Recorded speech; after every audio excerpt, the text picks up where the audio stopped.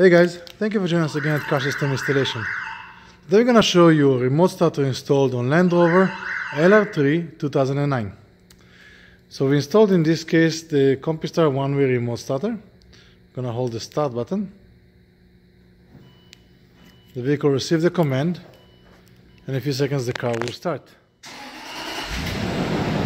The vehicle will be running for a set time that we did, in this case 15 minutes.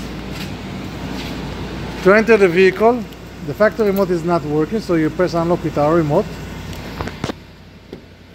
Have a seat in the car. And as usual, we're going to put the key to the on position and you can drive away. Remote starter for Land Rover and other vehicle is available at Car System Installation. Subscribe to our channel and we'll see you next time. Have a great day.